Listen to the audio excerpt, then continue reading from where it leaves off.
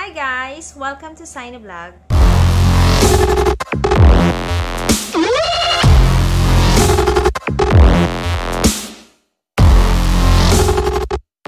So guys, for today's video ay ipapakita ko sa inyo kung paano ko ginawa itong look na to. Wow!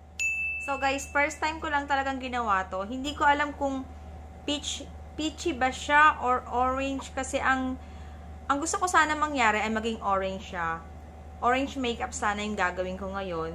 So, ang binili ko kasi, kakabili ko lang kanina ay itong careline. As in, orange talaga siya. Orange. Pero, nung nilagay ko siya sa lips ko, hindi ko alam kung orange ba siya o peach. Parang, peach stick kasi yung nakalagay eh. So, hindi ko nga alam kung anong gagawin kong title dito sa aking makeup. Ngayon, kung peach ba o orange. Pero, bet ko talaga yung orange makeup. May pagka-orange naman siya. So, hindi ko alam. Basta, peachy or orange na lang siguro. So guys, papakita ko sa inyo kung paano ko ginawa itong makeup na to using this careline peach stick. Eto na siya guys, panoorin nyo.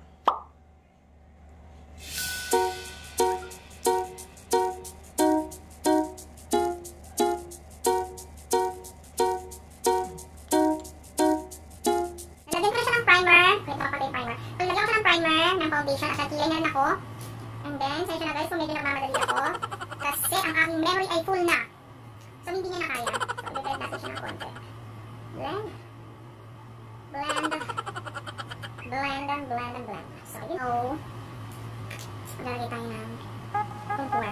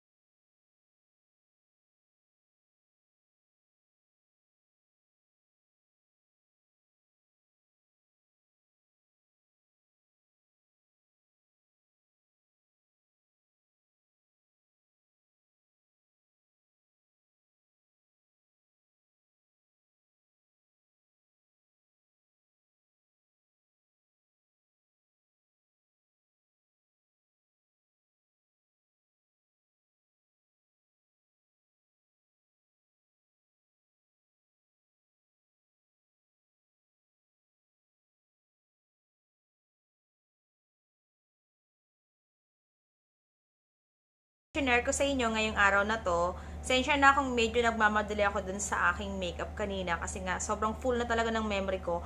Kailangan ko pang mag-erase para maka-video ako ulit. So, sensya na guys doon. Hindi ko masyadong naipakita lahat kung paano ko siya ginawa. Yung paglagay ng foundation, ng kilay, at ng primer kanina.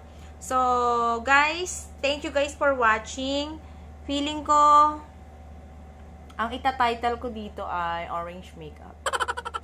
Kasi, hindi siya peach. Orange siya talaga. So, yun lang guys. So, guys, thank you for watching. Don't forget to subscribe, like, comment, and share na din para lahat tayo happy! Bye, guys! Guys, siya nga pala, ipapakita ko lang sa inyo kung ano yung tsura nitong makeup ko pag dito sa liwanag. Mismong liwanag ng araw. Paglabas ng bahay. So, ito siya guys.